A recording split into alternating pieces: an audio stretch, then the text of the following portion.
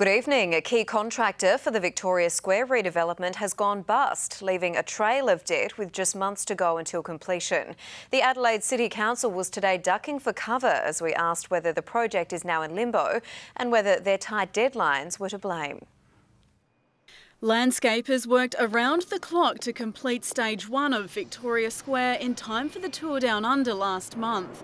But many still haven't been paid and aren't likely to be, with landscaping company Harris Noonan now in the hands of liquidators, $1.7 million in debt. They worked through extraordinary conditions on that job, heat into the mid-40s, they worked a lot of overtime, they worked weekends to get this project finished, and this is the thanks they get. Harris Noonan has told 9 News that it was under unrealistic pressure to complete the project in time, and that's partly to blame for its financial woes. Hundreds of thousands of dollars in overtime owed to subcontractors on that project alone, and the jobs of 22 employees at the company in limbo.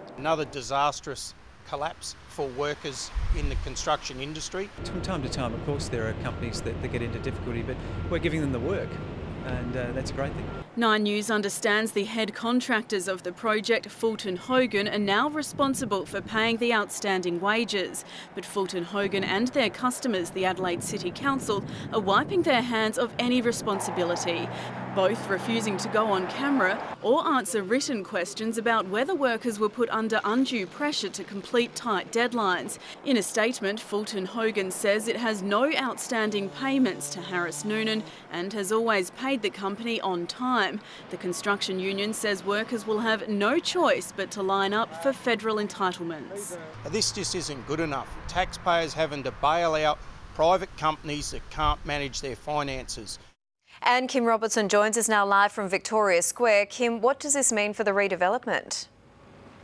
Well, Kate, stage 2 of this $110 million project is still far from being completed.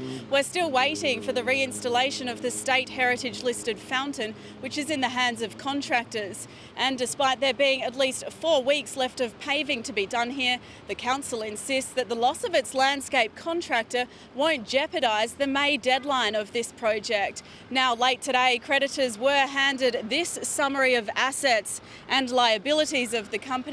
Some are owed up to $190,000. So no doubt the creditors will be eagerly awaiting a creditors' meeting scheduled for 2 weeks' time.